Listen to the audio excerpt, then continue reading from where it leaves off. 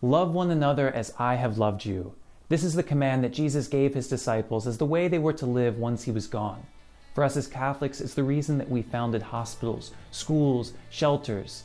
It's the reason that we donate our time, talent, and treasure. Loving one another means doing charitable things. But what if I told you that charity was only half of the story? And that as Christians, charity is incomplete unless it is lived out through justice.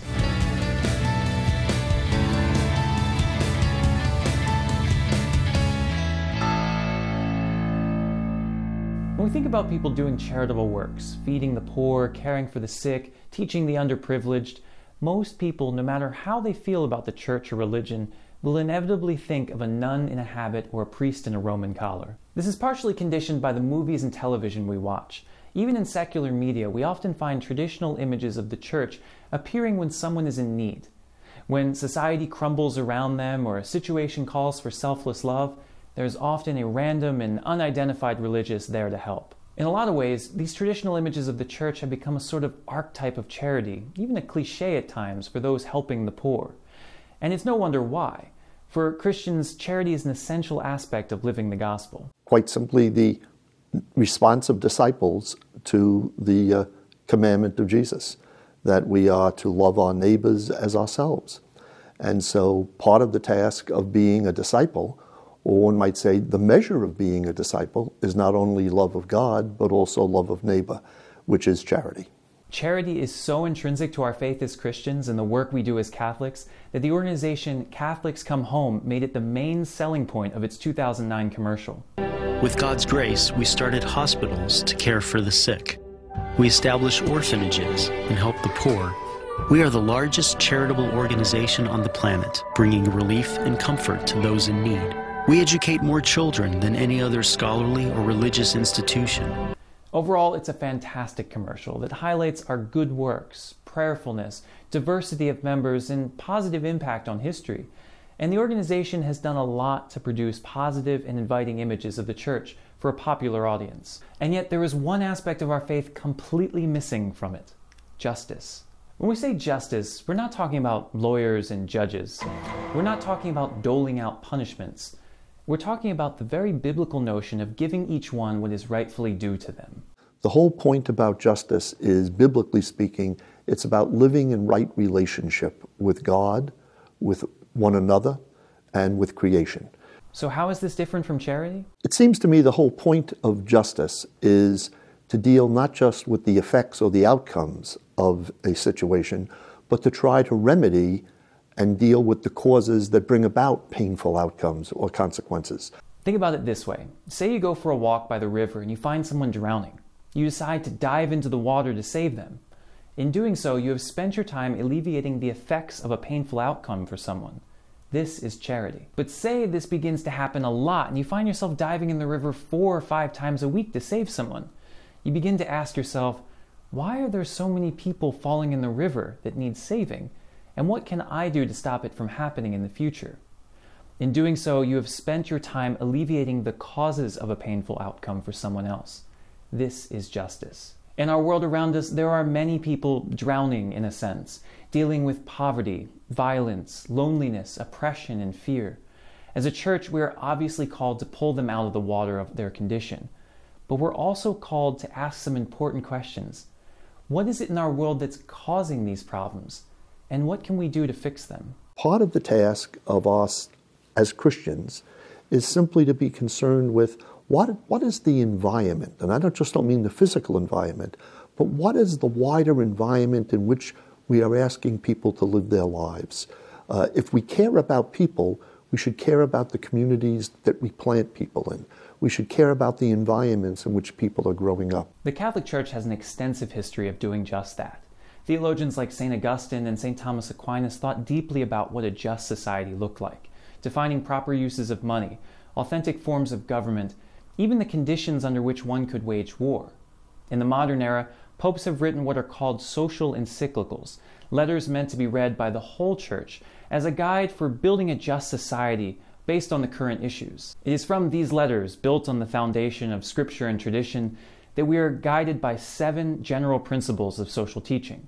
We are called to care for God's creation, that which was created before us and we are a part of, to protect the life and dignity of the human person, to be active members of family and community, the building blocks of society, to uphold the rights and responsibilities of all people, but especially those who are poor, for which we have a preferential option, and those who are workers, all the while remembering that we are all in this together, in solidarity with all the people around the world. What's great about these principles is they are fairly broad categories to live by. The official church rarely, if ever, dictates specific or exclusive ways in which a Catholic is to live in the world, because there are plenty of good and faithful ways to live as a Catholic in this world. What the Church does dictate, however, is that a life of justice is required of all Christians. The 1971 Synod of Bishops wrote, "Action on behalf of justice and participation in the transformation of the world fully appear as a constitutive dimension of the preaching of the gospel." Or, in other words, of the Church's mission for the redemption of the human race and its liberation from every oppressive situation. And so what we're really saying is, if the Christian community lacks a commitment to justice, it's really not the Christian community, any more than it would be the Christian community if it lacked a commitment to reflection and prayer over the Bible, if it lacked a commitment to celebrate the Eucharist. Just as these things are essential to Christian identity, what the Church maintains is being committed to justice has that same essential quality. If you want to be a Christian, you have to be concerned about justice. And how can you blame them? At its core, justice is simply an extension of charity, making sure our societal structures reflect our love for all people. There's nothing inherently controversial about seeking justice. Each of these principles is clearly rooted in Scripture and our tradition, and while we may disagree on how we are to live these things out, there shouldn't be a debate that we should. But really, is there anything not controversial in our world? I beg you, look for the words social justice or economic justice on your church website. If you find it, run as fast as you can. Social justice and economic justice, they are code words. If you have a priest that is pushing social justice, go find another parish. Go alert your bishop and tell them, excuse me, are you down with this whole social justice thing? Everyone's fine with a nun handing out bread or a priest blessing the sick. But when someone begins talking about structures of sin or systems of injustice, eyebrows begin to rise. As Cardinal Dom Helder Câmara, former Brazilian archbishop, once said, "When I give to the poor, they call me a saint. When I ask why they are poor, they call me a communist." These sorts of questions challenge the status quo, and people with power, status, and privilege tend to like the status quo. When something challenges it, in their minds, it can't be true religion. While I can't speak to the exact reason that Glenn Beck finds social justice to be so antithetical to living the gospel, I can say that there is a common objection I hear from time to time.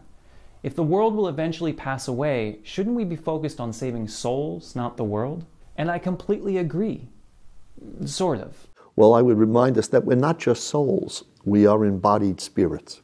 If God becomes human and enters into the material conditions of humanity, if God takes on a body, if God lives the lives that you and I live as material creatures in history, we ought not to be too cavalier about being unconcerned about history or unconcerned about material conditions or unconcerned about the well-being of embodied people, because that's precisely what God entered into. Exactly.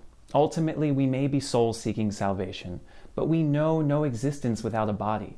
Everything we do, everything we know, everything we believe is the result of living in this physical world.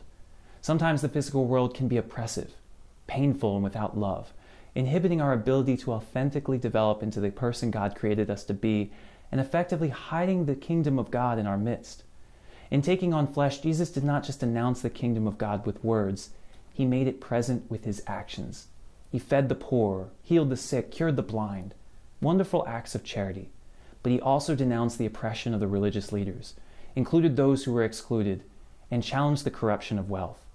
Jesus loved us in our physical reality and called us to do the same, through charity and through justice. Thanks to Father Ken Himes for sharing wisdom on this issue. What I shared was just the tip of the iceberg of our conversation. There was simply too much good stuff to fit in one video. If you're interested in learning more about Catholic social teaching or where you can read some of the social encyclicals yourself, check out the USCCB's website. Finally, if you haven't done it yet, click here to subscribe to the Breaking in the Habit YouTube channel, here to see what I've been writing lately on my blog, and follow me on Facebook, Casey Cole OFM.